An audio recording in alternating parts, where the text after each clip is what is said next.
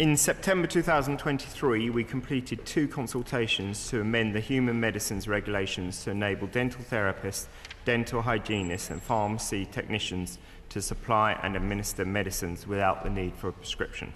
We aim to publish the consultation response in the next few weeks. In December 23, the Misuse of Drugs and Regulations 2001 were amended to enable independent prescriber paramedics and therapeutic radiographers to prescribe certain controlled drugs.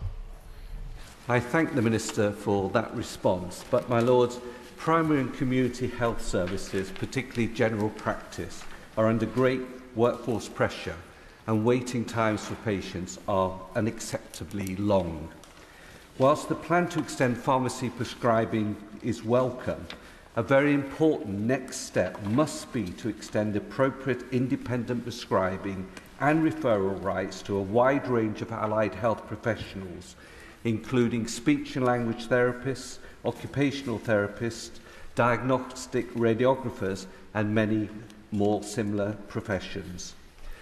As the Minister will know, the Lord's integration of primary care committee recent report supported this, and previously there was an unpublished NHS scoping report.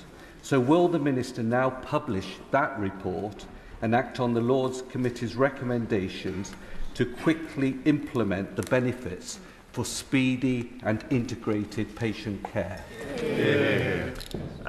So I thank the Noble Lord for his question and agree absolutely in the direction of travel in all of this. We are very keen that every clinician works to the top of their profession, and we bring in allied skills that can help supplement that and can prescribe with that as well. We need to be careful in that because obviously there's dangers of over prescribing, but as a general sense of direction, we totally agree and want to extend as far as possible. My Lords. On fulfilling its promise made in reply to a question for short debate in this House, to pass the extension of prescribing rights to paramedics by the end of last year. And yet, that was no less than 4 years after the extension had been approved by the Committee on the Misuse of Drugs. Why did it take so long? And will the Minister undertake that future properly approved extensions will be implemented more quickly?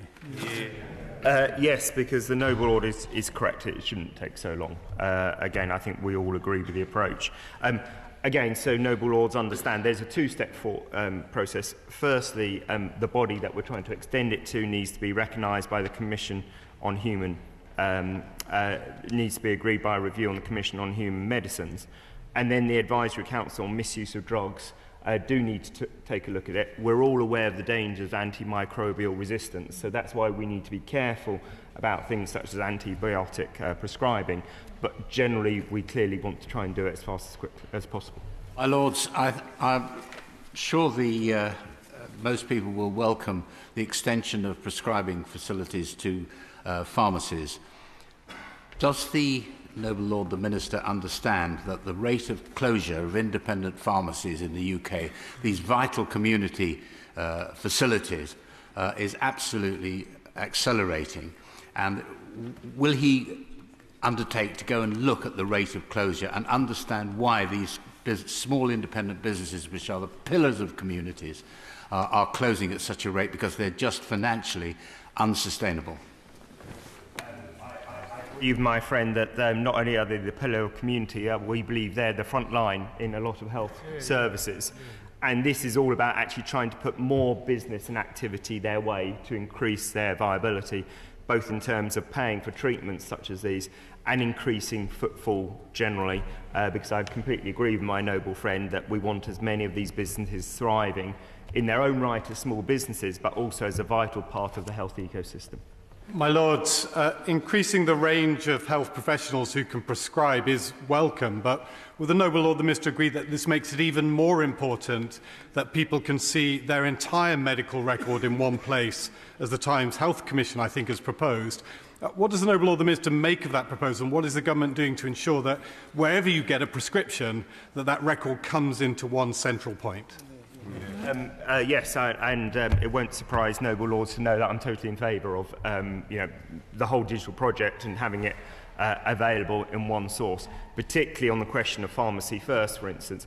What we will quickly have a system actually in a matter of a few months is where everything that they do will actually automatically update the GP records. And that's important because actually once we've done it once for pharmacists, then we can bring it to all other groups as well. So absolutely moving that direction.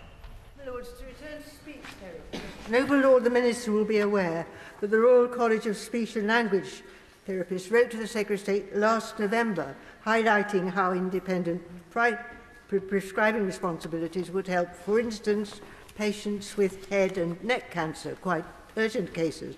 But so can the Minister be a little bit more specific and give a timeline of when speech and language therapists will be able to undertake independent prescribing training so that these people can really have some help? I will need to get back to the noble lady on the precise timeline.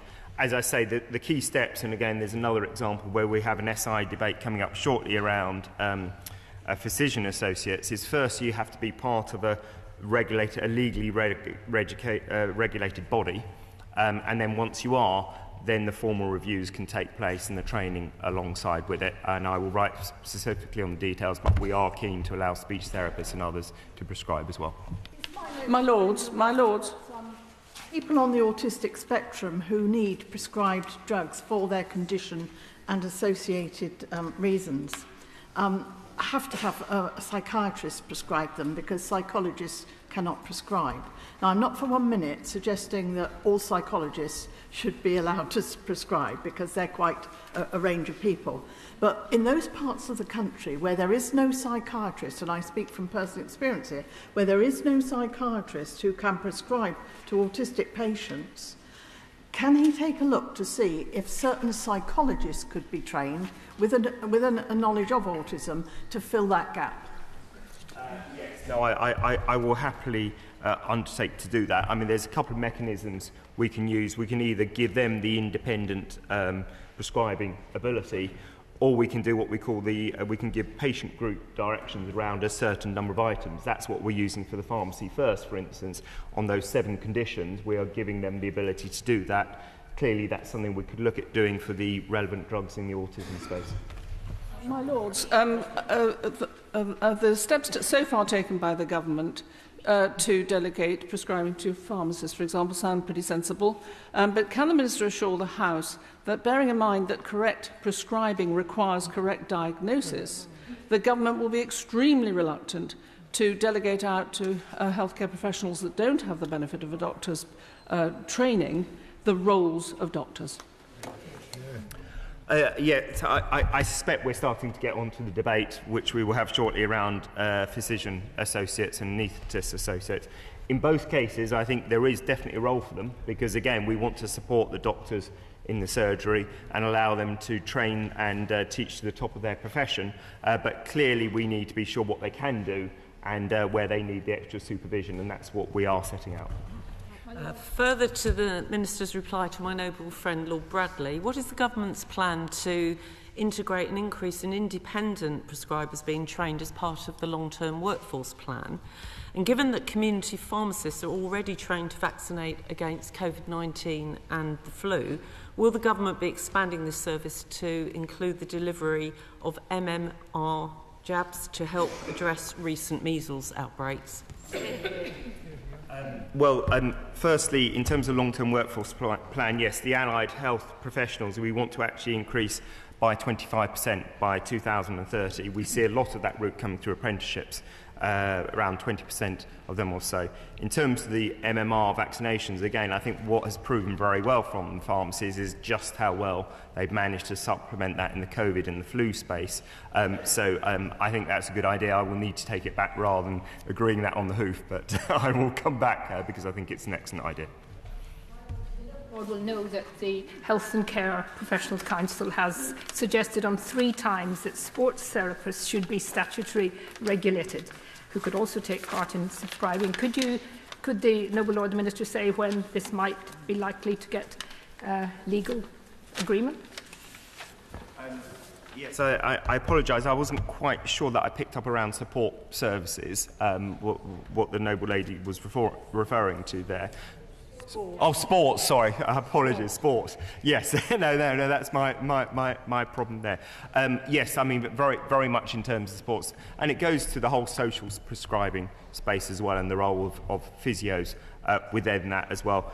I know they are the list in terms of the 15 progressional groups that we are looking to expand it out to, and I will provide the detail on that exact time.